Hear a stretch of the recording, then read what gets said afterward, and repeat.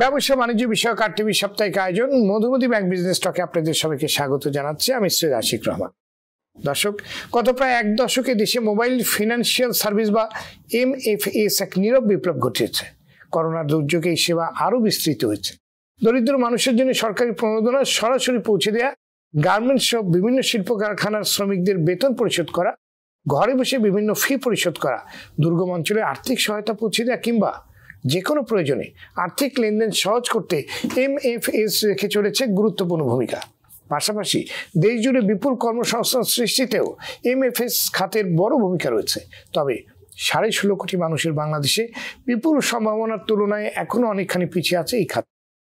তাছাড়া এমএফএস এর মাধ্যমে বিভিন্ন অপরাধের অর্থের যোগান এবং অর্থ পাচারের মতো কিছু অভিযোগ বিভিন্ন সময় উঠেছে। সম্প্রতি 2021-22 অর্থ বছরের প্রস্তাবিত বাজেটে বিকাশমান এই খাতে কর হার বাড়ানোর প্রস্তাব করা হয়েছে। এটাকে সময়োপযোগী সিদ্ধান্ত নয় বলে মনে করছেন খাত সংশ্লিষ্টরা। এমন একটি প্রেক্ষাপটে দর্শক, আজ আমাদের আলোচনার বিষয় মোবাইল ফিনান্সিয়াল সার্ভিস বা এমএফএস এর সম্ভাবনা, চ্যালেঞ্জ ও করণীয়। আর এই বিষয় আলোচনার জন্য আজ আমাদের সঙ্গে আছেন মাননীয় ডাক ও টেলিযোগাযোগ মন্ত্রী মোস্তফা জব্বার, ব্র্যাক ব্যাংকের চেয়ারম্যান অর্থনীতিবিদ ডক্টর আহসান এইচ মনসুর, নগদের ব্যবস্থাপনা পরিচালক তানভীর মিশুক এবং বিকাশের chief financial officer Moinuddin Mohammad রাগির। যাচ্ছে মূল আলোচনায়। জনাব তানভীর মিশুক, বিপুল জনসংখ্যার বাংলাদেশে মোবাইল ফিনান্সিয়াল সার্ভিস বা এমএফএস এর সম্ভাবনা আসলে কতটুকু? সম্ভবত আপনারা দেখতেই পাচ্ছেন যে আসলে মানে বাংলাদেশের ফাইন্যান্সিয়াল ইনক্লুশনের ভিতরে আমরা যখন আসলে অপারেশনে আসি, এর আগে মাত্র 33% মানুষ আসলে ফাইন্যান্সিয়াল ইনক্লুশনের ভিতরে ছিল। সো আলটিমেটলি ব্যাংক এবং এমএফএস মিলে এই সিচুয়েশন ছিল। সো বাকি 67% মানুষ কিন্তু জনগণ কিন্তু এর বাইরে ছিল। সো এই মানুষগুলিকে আসলে ব্যাংকে ক্যাটার করা সম্ভব না, ব্যাংকের জন্য বিজনেস ফিজিবল না। সো এই মানুষগুলি কিন্তু আসলে এমএফএস ক্যাটার করছে। এবং যারা একদমই, যেমন আগে আমাদের দেশে দেখা যেত যে ভাতাগুলো, যেটা 10,000 20,000 কোটি টাকার ভাতা আছে আমার গভর্নমেন্টে যাচ্ছে, সেগুলি আগে ক্যাশে যেত। এখন সকল জিনিসগুলি কিন্তু এখন ফর্মাল চ্যানেল এমএফএস এর মাধ্যমে যাচ্ছে। কিন্তু এই ভাতাভোগীরা কিন্তু জীবনে কোনোদিন ব্যাংক অ্যাকাউন্ট খুলতে পারবে না, এবং মানে ব্যাংকও তাকে নিরুৎসাহিত করে, কারণ ব্যাংকের জন্য ফিজিবল বিজনেস না। সো এই যে সেক্টরটা আমাদের একটা বিগ সেক্টর, মোর দেন 50%, আমাদের একটা জোক আছে যে মোর দেন 50% আমাদের নাকি ইনফর্মাল ইকোনমি, এবং তারা নাকি বালিশের নিচে টাকা রাখে। সো এই বালিশের নিচে টাকা কিন্তু ব্যাংক আনতে পারবে না, আনতে হবে এমএফএস এর। ধন্যবাদ আপনাকে। জনাব মঈনুদ্দিন রাগির, দেশে ইন্টারনেট ব্যবহারকারী বাড়ছে, এমএফএস এর প্রতি মানুষের আগ্রহ বাড়ছে, এর সঙ্গে তাল মিলিয়ে সেবা কতখানি উন্নত করতে পারছে কিংবা বৈচিত্র্য কতখানি আনতে পারছে এই খাতটি? ইন্টারনেট সাবস্ক্রাইবার বাড়ছে। এখন এমএফএস এর বেসিক্যালি দুটো চ্যানেল আছে, একটা হলো ইউএসএসডি চ্যানেল আর একটা হলো app channel. USSD channel is predominantly, আমাদের এখনো ইউএসএসডি চ্যানেল ইউজ করা হয়। যদিও আমরা অ্যাপটা বিকাশ অ্যাপ লঞ্চ করেছে 2018-এ, আর স্টাডি একটা গ্রোথ হচ্ছে এই অ্যাপের। So as the internet penetration বাড়ে, data usage বাড়ছে, and we also see a rise in the আপনার transactions through the app. But অ্যাপের ট্রানজাকশন কয়েকটা ফ্যাক্টরস ডিপেন্ড করে। একটা হলো smartphone usage, data usage.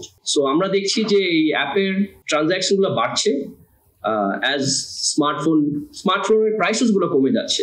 So as a result we see there is a healthy growth towards the customer app. জি, ধন্যবাদ। Doctor Ahsan H Mansur, বাংলাদেশের প্রেক্ষাপটে MFS খাতের বিকাশে কি ধরনের চ্যালেঞ্জ আসলে রয়েছে? এখানে চ্যালেঞ্জ এবং আমি যেটাকে বলি অপরচুনিটিস, দুটোই বিশালভাবে বিরাজ। অপরচুনিটি বেশি মনে করি, চ্যালেঞ্জগুলো অবশ্যই সলভ করা যাবে। এটা অনেকটা রেগুলেটরি চ্যালেঞ্জ আছে, আমাদের টেকনোলজিক্যাল চ্যালেঞ্জ আছে, আমাদের যেটাকে বলা হয় মানুষের যারা কনজিউমার তাদের দিক থেকে চ্যালেঞ্জ আছে, বিকজ তারা not so familiar internet and smartphones, সেগুলো আছে। এগুলো আস্তে আস্তে আমরা পার করতে পারবো। কাজে আমি যেটা বেশিরভাগ দেখি যে এখানে অপরচুনিটিস অনেক বেশি। চ্যালেঞ্জগুলো হচ্ছে ম্যান-মেড এবং রেগুলেটরি চ্যালেঞ্জ। এগুলো অবশ্যই স্টেক হোল্ডারের সাথে কনসালটেশন করে এমন একটা সিস্টেম করা দরকার, এবং হচ্ছে, আমরা সেদিকেই যাচ্ছি। বাংলাদেশ ব্যাংকও এখানে বেশ তৎপরতা দেখাচ্ছে। আমরা গেস্ট ফাউন্ডেশনের সাথে আমাদের পলিসি রিসার্চ ইনস্টিটিউট এখানে কাজ করছে। আমাদের মন্ত্রী মহোদয় আমাদের প্রোগ্রামে এসেছিলেন, এবং আমরা চেষ্টা করছি যে একটা ইউনিফাইড নেটওয়ার্ক সিস্টেমের মাধ্যমে যে কোনো জায়গা থেকে যে কোনো এমএফএস প্রোভাইডার অ্যাকাউন্ট হোল্ড করে অন্য যে কোনো ব্যক্তি, সে যে কোনো অ্যাকাউন্ট হোল্ডার হোক না কেন, তার কাছে টাকা পাঠাতে পারবে। এবং সেটা ব্যাংক হতে পারে, সেটা এমএফএস অ্যাকাউন্ট হোল্ডার হতে পারে, এবং এর মধ্যে যে কোনো বিল দিতে পারবে, যে কোনো ধরনের ফাইন্যান্সিয়াল ট্রানজাকশন বা goods transfer, goods transaction, এগুলোকেও ultimately নিয়ে আসতে পারবে এই নেটওয়ার্কের। সো অপরচুনিটিস অনেক। অলরেডি এটার মানে 7 ট্রিলিয়ন টাকা পার ইয়ার করে আমরা সেই লেভেলে চলে গেছি। কিন্তু 2000 টাকা করে যদি 2000 কোটি টাকা করে যদি প্রতিদিনের ট্রানজাকশন ধরি আমরা, সেটা কিন্তু আমাদের বর্তমান বাজেটের চাইতেও বড় আকার। তো এটা নতুন শুরু হলেও এটার বিকাশ কিন্তু মানে আমি বিকাশ করছি না, এটা যেভাবে এমার্জিং সেই সেন্সে এটা কিন্তু একটা ইনফিনিট পটেনশিয়াল আমরা দেখতে পাচ্ছি। এবং এখানে যেটা দেখছি যে they will pose challenge conventional banking খাতের জন্য চ্যালেঞ্জ করবে, এবং at the same time micro finance institution যারা আছে তাদের জন্য চ্যালেঞ্জ সৃষ্টি করবে। এবং চ্যালেঞ্জটা ভালো, এটা ভালো কম্পিটিশন আনবে। কম্পিটিশন আনলে ভোক্তার জন্য সবচেয়ে ভালো হয়। তো আমরা চাই যে এই নতুন যে ক্লাস অফ টেকনোলজিক্যাল ইন্টারভেনশন হচ্ছে এমএফএস এর থ্রুতে, সেটা যেন দেশব্যাপী ছড়িয়ে যায়, আরো ডিপার হয়, আরো ওয়াইডার হয়, এবং আরো রেঞ্জ অফ সার্ভিসেস ট্রানজাকশনস এটার মাধ্যমে চলে আসে, পেমেন্টস এটার মাধ্যমে চলে আসে। তাহলে পরে সবার জন্য এটা ভালো হবে। রেগুলেটরি পয়েন্ট অফ ভিউ থেকে যেটা আমরা বলি যে সবাইকে সমানভাবে দিতে হবে, ইভেন প্লেইং ফিল্ড। কাউকে ছোট বড় করে দেখার কোনো উপায় নেই, সরকারি বেসরকারি বলে কোনো কথা নেই, সবাইকে সমানভাবে ট্রিট করতে হবে। এবং regulation should uniformly apply to everybody, there should not be a class discrimination, etc. So এই জায়গাটাতে যেন রেগুলেটর শুড বি আনবায়াসড, তাহলেই কিন্তু কম্পিটিশনটা ফিয়ার্স হবে। যত কম্পিটিশন হবে ততই ভোক্তারা তত বেশি উপকৃত হবে বলে আমি বিশ্বাস করি। কাজে অপরচুনিটিসটাই আমি আন্ডারলাইন করছি। ধন্যবাদ আপনাকে। জনাব মোস্তফা জব্বার, আমরা ক্যাশলেস সোসাইটির কথা বলছি। এই ক্যাশলেস সোসাইটি তৈরিতে এমএফএস এর ভূমিকাকে সরকার কিভাবে মূল্যায়ন করছে? আমরা যে মোবাইল ফাইন্যান্সিয়াল সার্ভিস, আমি এটাকে বলি ডিএফএস, মানে ডিজিটাল ফাইন্যান্সিয়াল সার্ভিস। তার কারণ হচ্ছে আমরা যেই মুহূর্তে পৃথিবীর প্রথম দেশ হিসেবে ডিজিটাল বাংলাদেশ ঘোষণা করি এবং 2021 সালকে এই পরিচিতিটা দেব বলে অঙ্গীকার করি, তখন আমাদের যে টার্গেটটা ছিল সেই টার্গেটটা হচ্ছে আমাদের যাবতীয় সেবা জনগণের কাছে পৌঁছানো। এটি সরকারি সেবা হোক, বেসরকারি সেবা হোক। আর আমাদের বড় চ্যালেঞ্জ যেটা ছিল সেটা হচ্ছে ওই ব্যাংকে গিয়ে লেনদেন করা, ব্যাংক অ্যাকাউন্ট খোলা এবং জনগণের প্রান্তিক পর্যায়ে বিশেষ করে যারা থাকে তাদের সাথে ব্যাংকের সম্পর্ক স্থাপন করা।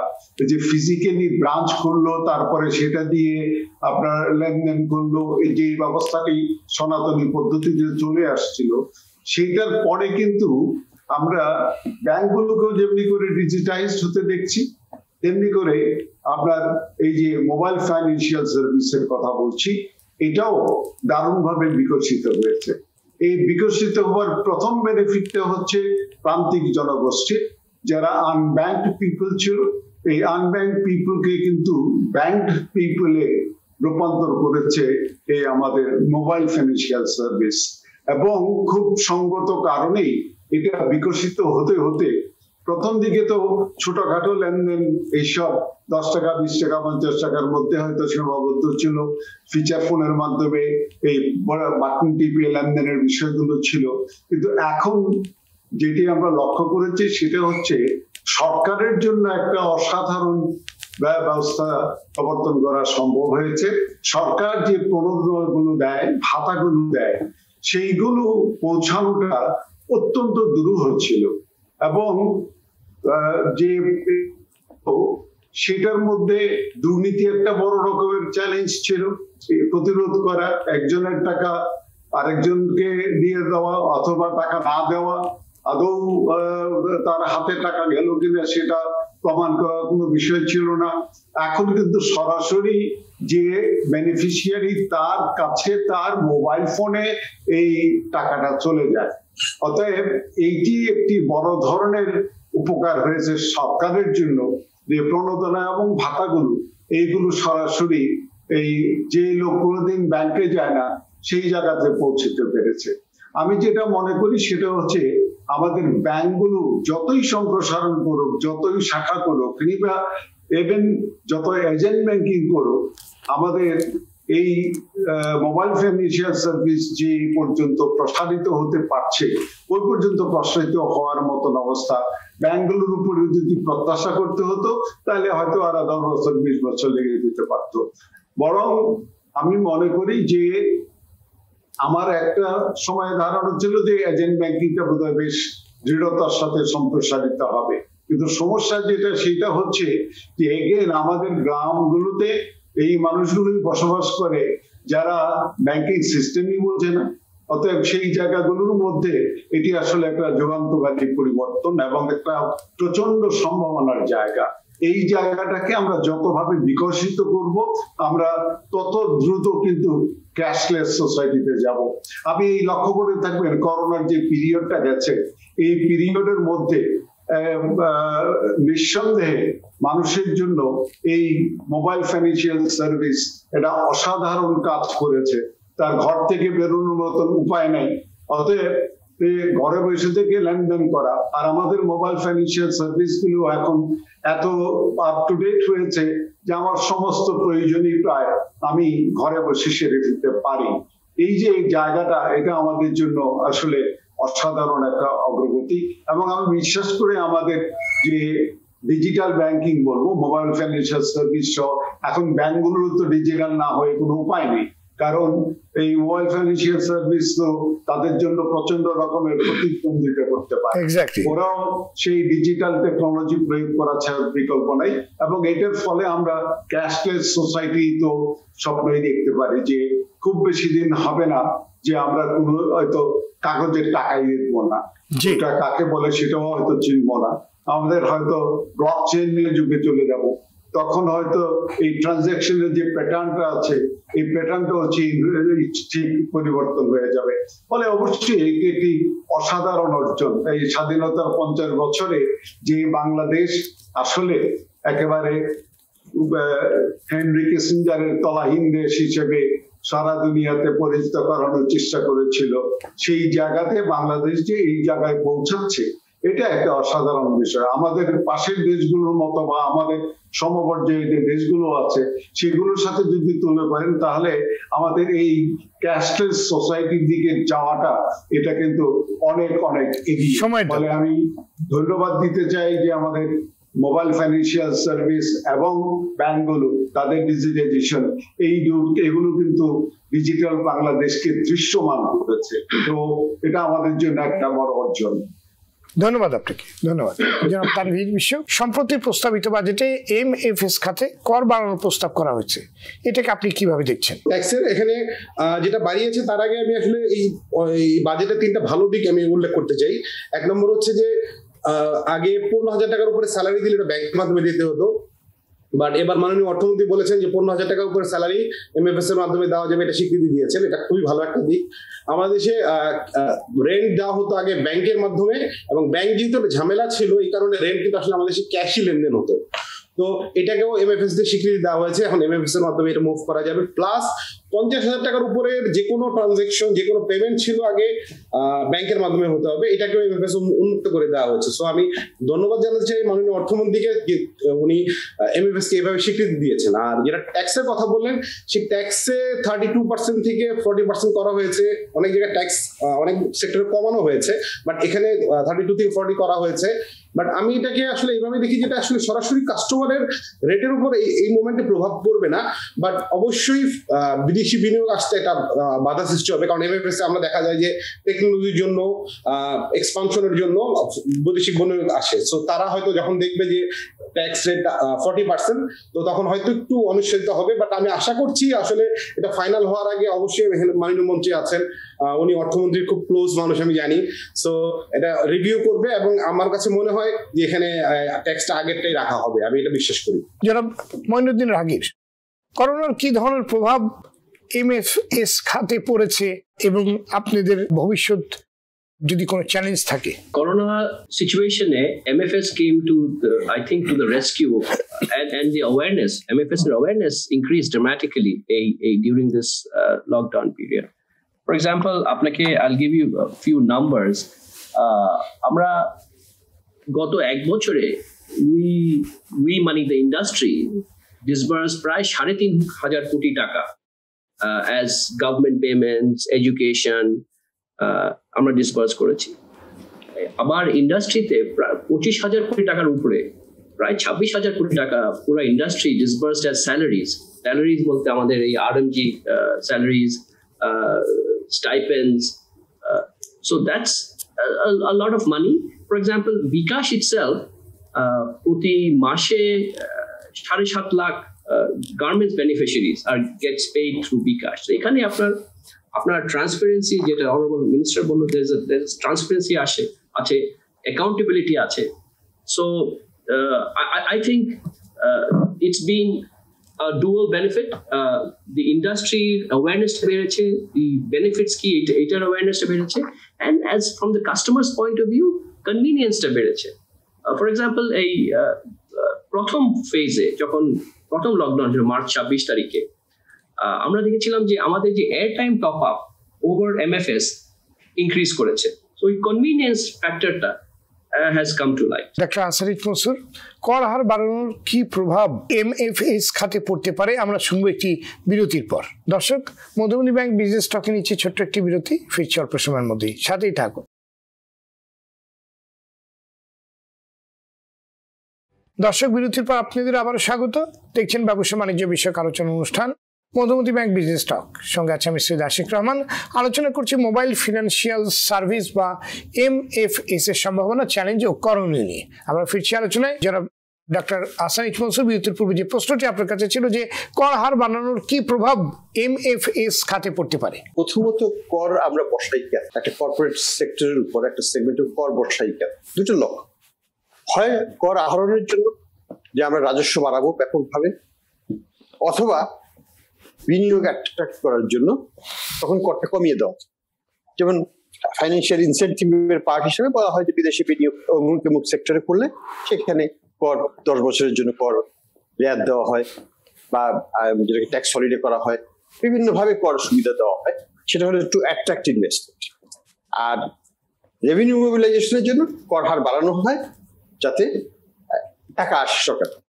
এখন আমি যদি মোবাইল ফাইন্যান্সিয়াল সিস্টেমের প্রত্যেকটা প্রতিষ্ঠানকে দেখি, এখানে এরা কিন্তু লাভ করছে নাকি, এবং এখানে মানে কর এই হার বাড়িয়ে তেমন কিছু লাভ হবে বলে আমার কাছে মনে হয় না। বিকাশ একটা বড় প্রতিষ্ঠান এর মধ্যে, কিন্তু বিকাশ তো এখন লস মেক। হ্যাঁ, মাঝখানে অল্প কিছুদিনের জন্য স্বল্প কিছু টাকা করেছিল, কিন্তু ওই ওভারঅল বিকাশের তেমন কোনো লাভ এখন পর্যন্ত হয় না। এবং এটা কিন্তু কোনো ইউনিক ফেনোমেনা না। আমি এই টেক কোম্পানিগুলোর জন্য এটাই কিন্তু নর্মাল। আমি গত 3-4 দিন আগে দেখতেছিলাম PAYTM, যেটা ভারতীয় কোম্পানি, তারা আরো অনেক বড়। তাদের এই বছরের লস হয়েছে 4,600 প্লাস কোটি ইন্ডিয়ান, 4,600 কোটি প্লাস ইন্ডিয়ান। গত বছর তাদের লস হয়েছিল 6,400 প্লাস কোটি ইন্ডিয়ান, একটু কমেছে। কথা হচ্ছে যে এত বড় একটা কোম্পানি বিশাল বিশাল লস দিচ্ছে, কিন্তু তাদের কিন্তু ভ্যালুয়েশন বেশি, এবং তারা কিন্তু এখনো ইনভেস্টমেন্ট করতে পারছে। কারণ কি, ভবিষ্যৎটা। তো এমএফএস এর যে বিষয়টা হচ্ছে সেটা হচ্ছে যে হ্যাঁ, এমএফএস তো ট্যাক্স দেবে, এমএফএস ট্যাক্স দিচ্ছে। যেমন আমি বিকাশের কথা বলতে পারি, 700 কোটি টাকা প্লাস ভ্যাট এবং অন্যান্য কর তারা দিয়েছে গত বছর, আমরা যত জানি, এবং এটা চলতে থাকবে। এটা কয়েকদিন, এই বছর হয়তো 1,000 কোটি টাকা হয়ে যাবে। তো এইভাবে তো বাড়তেই থাকে, এবং অন্যান্য প্রতিষ্ঠানও এটার সাথে কর এবং ভ্যাট এবং অন্যান্য অ্যাডভান্স ট্যাক্স ইত্যাদি তাদেরও দিতে হচ্ছে। তো সেগুলোর মাধ্যমে কিন্তু সরকার কর পাচ্ছে। তারপরেও এখন যদি আমি ট্যাক্স আর বাড়িয়ে দিলাম, আমার কিন্তু কোনো লাভ আসবে, আমি বিকাশের থেকে একটা পয়সাও সরকার পাবে না। আর বিকাশ তো লস নেই, পাবে তাহলে কি হবে? বিকাশের যে বিদেশি বিনিয়োগগুলো আসছে, সেই বিনিয়োগগুলোকে থমকে দেবে। বিনিয়োগ অ্যাট্রাক্ট করার জন্য প্রত্যেকটা দেশের সরকার কর হার কমিয়ে দেয়। আমরা কিন্তু এই একটা সেক্টর যেখানে বিদেশি বিনিয়োগ অলরেডি এসেছে, আমরা জানি যে আলিবাবা বা অ্যান্ড ফাইন্যান্সিয়াল, বিকাশে ইনভেস্ট করেছে এবং সেটা একটা ভালো ইনভেস্টমেন্ট, যে টাকাটা কিন্তু বিকাশ কিন্তু খরচ করছে অন দ্য টেকনোলজিক্যাল প্ল্যাটফর্ম ইমপ্রুভমেন্টে এবং কাস্টমার ইনসেন্টিভ দিয়ে কাস্টমার অ্যাকুইজিশন বাড়ানো। এই টাকাটা কিন্তু তারা বিনিয়োগ করছে for future return on investment. আমরা আশা করব যে এমএফএস খাতে শুধু বিকাশে নয়, আরো অনেক কিছু মানে নগদ বা অন্যান্য যে এই প্রতিষ্ঠানগুলো আছে সেখানেও প্রচুর বিদেশি বিনিয়োগ আসার সম্ভাবনা আছে এবং আসবে আশাবাদ। কিন্তু যদি আমরা এখন কর হারটাকে এইভাবে বাড়িয়ে আলটিমেটলি বিদেশি বিনিয়োগকারীরা কি দেখবে? What is the return on মানি? 40% যদি চলে যায় লাভে, যেখানে লাভই নাই, তার থেকে যদি আগামীতে যদি লাভ হয় সেই প্রত্যাশা থেকে তারা আসছে, সেখান থেকে যদি 40% চলে যায়, তারা কেন সেখানে আসবে? এখন কেন আসবে? সামনে লস, আরো কয়েক বছর লস থাকবে, পরবর্তীতে হয়তো লাভ হতেও পারে এবং সেটার উপর হলে পরে তখন 40% কর বসে যাবে। এটা কিন্তু বিনিয়োগকে ভয়ানকভাবে নিরুৎসাহিত করবে এবং আমাদের যে এমএফএস সেক্টরের যে পটেনশিয়াল, সেই পটেনশিয়ালটাকে কিন্তু পিছিয়ে দিবে। কিন্তু কোনো লাভ হবে না সরকার কিন্তু পয়সা পাবে। তা আমি মাননীয় মন্ত্রী এখানে আছেন, ওনাকে আমি সবিনয়ে বলবো যে এই ফাইটটা কিন্তু আপনারা ইন্টারনালাইজ করেন। সরকার হয়তো ভবিষ্যতে টাকা পাবে সেই কারণে বাড়িয়ে রাখছেন, সেটা একটা উল্টো পলিসি। ভবিষ্যতে টাকা যখন পাবে আমি এখন কমাবো, বিনিয়োগটাকে বাড়াবো, আমার গ্রোথটাকে বাড়াবো, পরে আমি তখন আস্তে আস্তে বাড়াবো। কিন্তু এখনই আমি যদি বাড়াই আমার বিনিয়োগটা বন্ধ হয়ে যায়।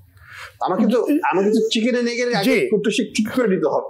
আমি যদি এখনই গোল্ডেন কিসকে মেরে ফেলি, সোনার হাঁসকে মেরে ফেলি, সেই হাঁস দিয়ে তো আমি পরে সোনালি ডিম আর পাবো। এই বিষয়টা বিশেষভাবে বিবেচনা করতে হবে, পুনর্বিবেচনার জন্য। ধন্যবাদ। জি জনাব মোস্তফা জব্বার, এই যে আপনি জনাব হাসান মনসুর যে কথাটি বললেন এবং এই যে কর হার বাড়ানোর ব্যাপারটিকে আপনি কিভাবে দেখছেন? আমি অ্যাকচুয়ালি যদি সরকারের এই বাজেটের দৃষ্টিভঙ্গির কথা বলি, তাহলে সরকার পার্টিকুলারলি অর্থ মন্ত্রণালয় নানা দিক থেকে বিবেচনা করে কর আরোপ করে, কর কমায় অথবা প্রত্যাহার করে। এই জায়গাগুলো অবশ্যই অর্থ মন্ত্রণালয় বিবেচনা করে এটা করেছে। আমাকে যদি ব্যক্তিগতভাবে জিজ্ঞেস করেন, তাহলে আমার যেসব খাত বিকাশমান, যেসব খাতে আমার সম্ভাবনা বেশি এবং যেসব খাত বস্তুতপক্ষে পার্টিকুলারলি প্রান্তিক জনগোষ্ঠীর জন্য অনেক বেশি উপকারী, সেই জায়গাগুলোতে আসলে বিবেচনা করা উচিত। আমি দৃষ্টান্ত দিই, যেমন ধরেন আমরা সেই 98-99 সালে যখন বাংলাদেশে কম্পিউটারের তেমন কোনো পেনিট্রেশন হয়নি, তখন কিন্তু আমাদের মাননীয় প্রধানমন্ত্রী কম্পিউটারের শুল্ক, ভ্যাট সমস্ত কিছু প্রত্যাহার করে দিয়েছিলেন, যার ফলে আজকের বাংলাদেশ এই ডিজিটাল বাংলাদেশে রূপান্তরিত হওয়ার সুযোগটা পেয়েছে। আমার কাছে মনে হয় যে মাননীয় অর্থমন্ত্রী অথবা অর্থ মন্ত্রণালয় নানা কারণে হয়তো আবার কর বাড়ানোর চিন্তাটা করেছে। আমাদের ধারণা যে এটি পুনর্বিবেচনা করার যে কথাগুলো আমি শুনলাম, এটি মাননীয় অর্থমন্ত্রী বিবেচনা করলেও তো করতে পারে এবং সেই সম্ভাবনাটা আমি মনে করি যে হতেও পারে আলাপ করে। জি ধন্যবাদ আপনাকে মোস্তফা জব্বার। আপনার কাছে আরো আমি জানতে চাই, লেভেল প্লেইং ফিল্ড নিয়ে যে অভিযোগ উঠছে এ ব্যাপারে আপনি কি ভাবছেন? না, আমরা কিন্তু একটা বিষয় খুব স্পষ্ট করে বলতে চাই যে আমরা যে অর্থনৈতিক ব্যবস্থায় দেশ চালাচ্ছি সেটি মুক্তবাজার অর্থনীতি, এবং মুক্তবাজার অর্থনীতির মানে হচ্ছে মনোপলি ভাঙা, একই সাথে প্রতিযোগিতা তৈরি করা। সুতরাং ওই যে একতরফা ভাবে কাউকে একেবারে মনোপলিস্টিক ভাবে যে গড়ে উঠতে দেওয়া, এটা কিন্তু আমাদের যে ইন্ডাস্ট্রি আমি দেখাশোনা করি, যেমন টেলিকম ইন্ডাস্ট্রি, এখানে কিন্তু আমরা যেটা বিশুক বলেছে, আমরা এটাকে খুবই গুরুত্ব দিয়ে দেখেছি এবং খুবই গুরুত্ব দেওয়ার কারণটা হচ্ছে আমরা চাই না এই মনোপলিটা থাকুক, তাহলে মুক্তবাজারের মূল যে ফিলসফি প্রতিযোগিতা, এই প্রতিযোগিতাতে ভারসাম্য থাকে না। আমি মনে করি যে এইটার ফলাফল আমরা প্রয়োগ করছি এখন। আমাদের এই প্রয়োগ করার ফলাফলটা যেটা হয়েছে সেটা হচ্ছে বড়টা যেটা আছে সেইটাকে আর বড় না হতে দিয়ে তার সার্ভিস এবং অন্যান্য জায়গায় বিনিয়োগ করে যাতে ভালো করতে পারে সেই চেষ্টাটা করা হচ্ছে, আর ছোটকে বড় হওয়ার সুযোগটা তৈরি করে দেওয়া। আমি মনে করি যে এসএমপি বিষয়টি বিবেচনা করা উচিত এবং এটা একটা নির্দিষ্ট মাত্রায় কেউ চলে গেলে একতরফা যাতে বিজনেস করতে না পারে কেউ, এটা হতেই হবে। এটা আপনি যে কোনো মুক্তবাজার অর্থনৈতিক দেশেই এটা নিয়ন্ত্রণ করার ব্যবস্থাটা সবাই প্রয়োগ করে থাকে। আমাদের এখানে আমরা তো টেলিকম খাতে এটা প্রয়োগ করেছি। আমি মনে করি যে ওই একই বিষয় আমাদের শুধু এমএফএস না, ব্যাংকিং বা অন্যান্য যেসব ক্ষেত্রে কেউ যদি একতরফা বাজার দখল করে তাহলে সেটাকে অবশ্যই আপনার একটা প্রতিযোগিতামূলক জায়গার মধ্যে নিয়ে আসাটা উচিত। ধন্যবাদ। এমএফএস এর ক্ষেত্রেও হোক এবং এমনকি ব্যাংকের ক্ষেত্রেও হোক। জনাব মোস্তফা জব্বার, এমএফএস খাতের বিকাশে গ্রাহকদের আর্থিক নিরাপত্তা নিশ্চিতে সরকার কি ভাবছে? আমার কাছে মনে হয় যে এমএফএস খাতে যে বিকাশটা করছে তার মানে এই যে সম্প্রসারণটা আমরা দেখতে পাচ্ছি, বাংলাদেশ ব্যাংকের যে নিয়ম কানুন বিধিবিধান আছে সেটা অনুসারে এমন কোনো ত্রুটি নাই যে ত্রুটিটা আসলে এই মুহূর্তে যে দারুণভাবে কোন রকমের অসুবিধার সৃষ্টি করে। তবে আমি যেটা মনে করি সেটা হচ্ছে যে এখনকার সময়ে আমরা যখন যে ব্যবস্থাটাকে ডিজিটাল সার্ভিসে রূপান্তর করি সেটা মনিটর করা যেমনি সহজ, তেমনি করে আপনার স্বচ্ছতা জবাবদিহিতা সেটা নিশ্চিত করাও সহজ। ফলে আমার মনে হয় যে এই জায়গাটার ক্ষেত্রে বাংলাদেশ ব্যাংক কাজ করছে, যতটুকু সম্ভব ততটুকু করছে। কিন্তু যদি কোথাও দেখা যায় যে হ্যাঁ এইটার ফলে এই ইন্ডাস্ট্রিতে আনফেয়ার প্র্যাকটিস হচ্ছে, এই ধরনের যদি অবস্থা থাকে সেখানে নিঃসন্দেহে বাংলাদেশ ব্যাংকের হস্তক্ষেপ করা উচিত। জি, ধন্যবাদ আপনাকে জনাব তানভীর মিশুক। আমাদের আলোচনা একেবারে শেষ পর্যায়ে। গ্রাহক সেবা এবং আর্থিক নিরাপত্তা নিশ্চিতে কি ধরনের পদক্ষেপ আপনারা নিচ্ছেন? মাঝে মাঝে গ্রাহকরা নানা ধরনের প্রতারণার শিকার হচ্ছেন, অভিযোগও করছেন, এগুলো ঠেকাতে আপনাদের পদক্ষেপ কি? শুধু আমাদের কথা বলবো না, আমাদের সাথে যারা আছেন বিকাশ, রকেট সবাই কাজ করছে। না, এটা শুধু আপনার কথাই বলছি না, আমি এটা অ্যাজ এ হোল টোটাল মার্কেটের কথাই বলছি, যারা আপনারা আছেন আর কি মার্কেটে। আমরা আসলে এমএফএস খাতের কথাই আমি বলছি। জি জি, আমরা আসলে অ্যাওয়ারনেস ক্রিয়েট করার চেষ্টা করছি। সো আসলে আমাদের একটা লিমিটেশন আছে। লিমিটেশনটা হচ্ছে যেমন আমরা অ্যাওয়ারনেস করতে যাচ্ছি কিভাবে টিভিতে বিজ্ঞাপন দিয়ে অথবা ডিজিটালে। সো মানে আমরা অ্যাবভ দ্য লাইন কথা বলছি। সো অ্যাবভ দ্য লাইন আসলে আমরা রিচ করতে পারি কিন্তু এই আসান ভাইয়ের মতো মানুষ, মঈন ভাইয়ের মতো মানুষদের সাথে। বাট যেই মানুষটার আসলে একটা স্মার্টফোনও নেই, একটা বারফোন ইউজ করে, তাকে কিন্তু আমরা আসলে টিভিতে বিজ্ঞাপন দিয়ে বা ফেসবুকে বিজ্ঞাপন দিয়ে রিচ করতে পারছি না। এটা একটা বিগ চ্যালেঞ্জ। কারণ আমাদের এমএফএস বলেন, এদের কিন্তু একটা বিগ জনগোষ্ঠী যারা ভাতা পাচ্ছি, আবার সবাই কিন্তু আসলে ওই লো সেগমেন্টেড। সো এদের কাছে আসলে রিচ করতে হলে বিলো দ্য লাইন আমাদের যেতে হচ্ছে। সো বিলো দ্য লাইন আমরা যাওয়া শুরু করেছি, মাইকিং এ যাচ্ছি, তারপর আমাদের যে এজেন্ট পয়েন্ট গুলি আছে ওখানে অ্যাওয়ারনেস এর বিভিন্ন ইভেন্ট করছি। এইটা ছাড়া আসলে এটা মাত্র আমাদের শুরু হয়েছে, আবার করোনার কারণে এখন একটু পাবলিক গ্যাদারিং করতে পারছি না। সো এইটা ছাড়া আসলে আমরা যতই টিভিতে অ্যাড দেই অথবা এসএমএস করি, কারণ মানুষটা এসএমএসটাও পড়তে পারে না, অথবা ডিজিটালে যাই, রিয়েল এই বিলো দ্য লাইন মানুষগুলিকে রিচ করাটা খুবই ডিফিকাল্ট। কারণ আমরা কিন্তু হচ্ছে এই যে আপনি যেটা বলছেন যে এসএমএস ও মানুষ পড়তে পারে না, এটা কিন্তু সব ক্ষেত্রে আসলে মনে হয় সঠিক নয়। এখন কিন্তু অনেকখানি আপনি এক্সাম্পল দিতে চাই, সেটা হচ্ছে মঈন ভাই হয়তো ডাটা দিয়ে বলতে পারবেন যে আসলে স্মার্টফোন ইউজার আছে 30% আমাদের এমএফএস এর ভিতর, বাকি 70% কিন্তু বারফোন ইউজার। আবার এবং আমাদের এমন ইউজারও আছে যাদের কোনো হ্যান্ডসেট নেই। আপনি জানেন না যাই না, 10% মানুষ শুধু সিম কার্ডটা একটা কাগজ দিয়ে পেঁচিয়ে পকেটে রেখে দেয়, ওই রিটেল পয়েন্টে গিয়ে সিম কার্ডটা ঢুকিয়ে বলে ভাই আমার এইখান থেকে টাকাটা পাঠিয়ে দেন। সো আমরা কিন্তু তাদের নিয়ে কথা বলছি। আমরা কিন্তু আসলে মানে আপনি যাদের কথা বলছেন মানে সেই একটা জনগোষ্ঠী তো নিশ্চয়ই আছে বলেই সে কথা বলছেন। আপনার কাছে আমার প্রশ্ন, একটি গুরুত্বপূর্ণ প্রশ্ন আপনার কাছে আমার, কি কি কৌশলে আসলে প্রতারণার ঘটনা ঘটে এবং গ্রাহকদের জন্য আপনার সঠিক পরামর্শ কি পরামর্শ গ্রাহকদের জন্য আপনি রাখবেন? 99% আসলে হচ্ছে 99% হচ্ছে আসলে আমরা আসলে আমাদের পিন এবং ওটিপি শেয়ার করে দিই। এবং মজার ব্যাপার কি আমি বলি আপনাকে, গতকালকে আমি লাঞ্চ করছিলাম, সেই সময় আমার কাছে এক প্রতারকের ফোন আসে এবং নগদের জন্য প্রতারণা করতে চায়। সে বলে আপনার নগদে আপনি ভাতা পেয়েছেন, আপনার পিন নাম্বারটা বলেন, ওটিপি বলেন, তাহলে আপনি প্রধানমন্ত্রী নাকি আমাকে গরু কেনার টাকা দিবে। সো প্রতারক হয়তো সে স্টাডি করে ফোনটা করেন নাই, মানে একটা র্যান্ডম নাম্বারে ফোন করেছে, সো প্রধানমন্ত্রী নাকি আমাকে গরু কেনার জন্য টাকা দিবে, এই জন্য আমার পিন নাম্বারটা লাগবে।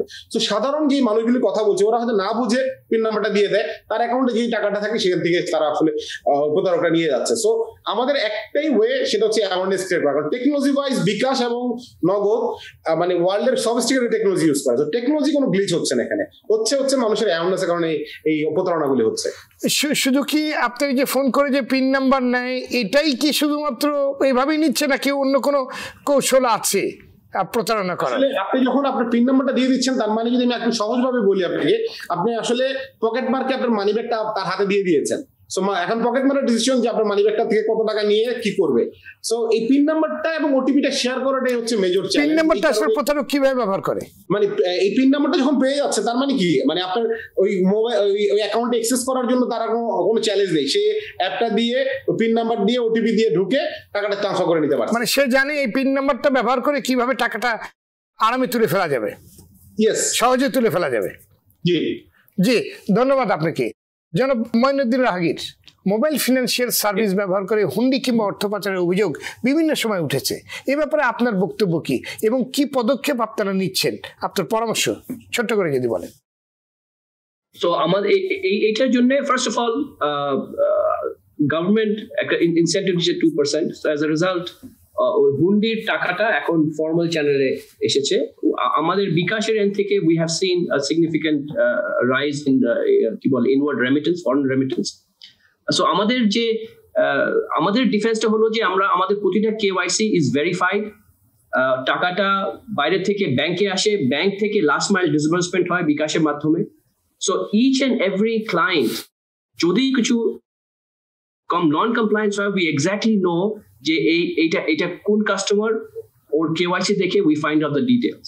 সো ইচ এন্ড এভরি, আমাদের এখন উই হ্যাভ প্রায় 5.5 কোটি গ্রাহক, অল অফ দেম আর কি বলে আপনার ভেরিফাইড বাই দ্য ইলেকশন কমিশনের বেসড এনআইডি কার্ড।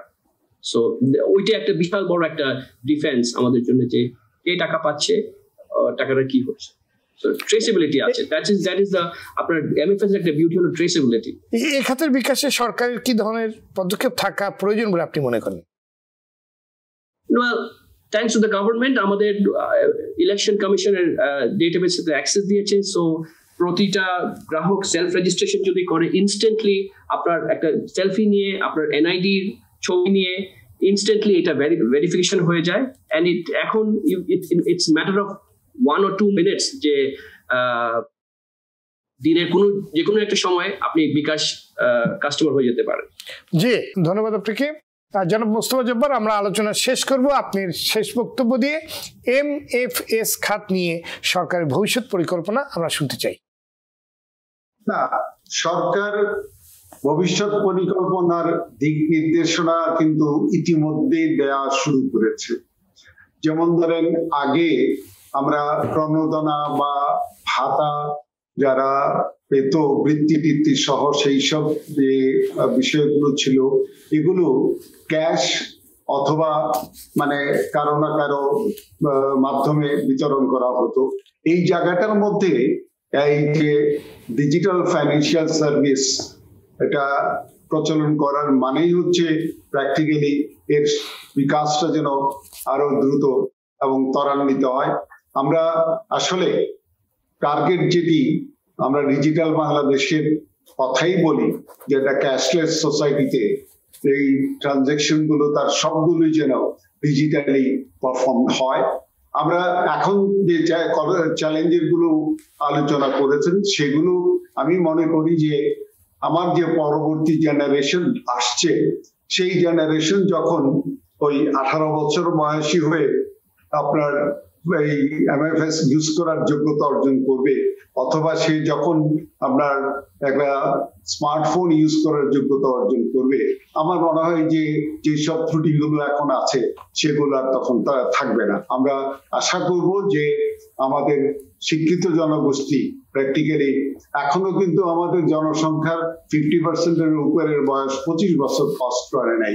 ফলে ওই জনগোষ্ঠী যখন এই বেনিফিশিয়ারির জায়গায় যাবে, সেই জনগোষ্ঠী কিন্তু অনেক বেশি সচেতন হবে, আপনা আপনি এবং আমরা প্রত্যাশা করি যে আমরা ওই ক্যাশলেস সোসাইটির দিকেই যেতে পারবো।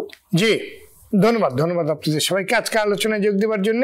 দর্শক, আজকে আলোচকরা যেমনটি বলবার চেষ্টা করেছে, দেশে মোবাইল এবং ইন্টারনেটের ব্যবহার যত বাড়ছে ততই বাড়ছে মোবাইল ফিনান্সিয়াল সেবা নেবার প্রবণতা। এর ফলে ক্যাশলেস সোসাইটির পথে এক ধাপ এগিয়েছে বাংলাদেশ, কিন্তু এ খাতে এখনো অনেকগুলো চ্যালেঞ্জ রয়ে গেছে। এই চ্যালেঞ্জগুলো মোকাবেলা করতে হলে সরকারের নীতি সহায়তা বাড়াতে হবে, লেভেল প্লেইং ফিল্ড নিয়ে যে বিতর্ক তৈরি হয়েছে তার সমাধান করতে হবে, গ্রাহকের অর্থের নিরাপত্তা নিশ্চিত করতে হবে, বাজেটে এ খাতে কর হার বাড়ানোর যে প্রস্তাব করা হয়েছে তা পুনর্বিবেচনা করতে হবে। দর্শক, আজ পর্যন্তই। সবাই ভালো থাকুন, সুস্থ থাকুন, সঙ্গে থাকার জন্য ধন্যবাদ। For more updates, subscribe and press the bell icon on YouTube app and never miss another update.